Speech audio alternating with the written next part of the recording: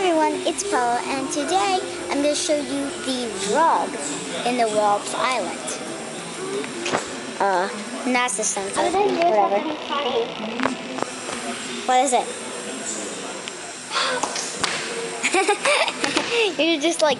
You're like Wreck-It Ralph or something.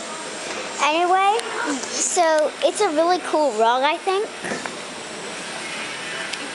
I think it's really cool. Okay, look, so I'm recording, okay? I'm trying to record here. Okay. So it even says like Neptune, and then it shows it. Pluto, then it shows it.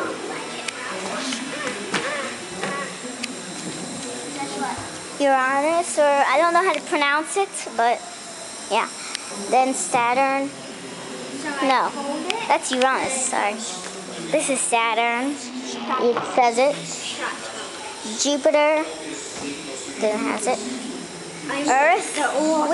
We are probably on the other side or something. This is Venus, Mercury, and the Sun. I don't get one thing though. Why is the Sun smaller than Jupiter? Right? The Sun's definitely bigger. But I think this is pretty neat, right? And the thing that I don't know, because how could dinosaurs survive? Like, some made it through. Yeah, but then there's no plants, so they died too. Yeah. Anyway, this is really cool too. I wanted to show you. It's really cool. I like the top.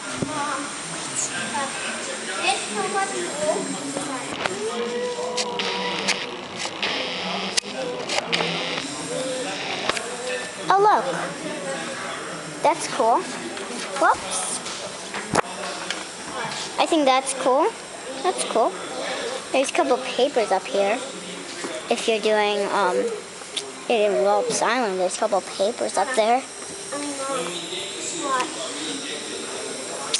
And this is really cool.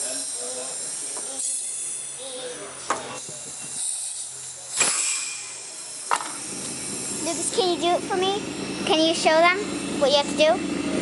You have to hold it down. So you put your thumb like this. And then bounce it up, right? Whoa. My mom can do it really good. Wait. You're trying to get it to get on the top there. Right there. You're trying to get it all the way up there. Anyway, it's Paula, and I'll see you later. Bye.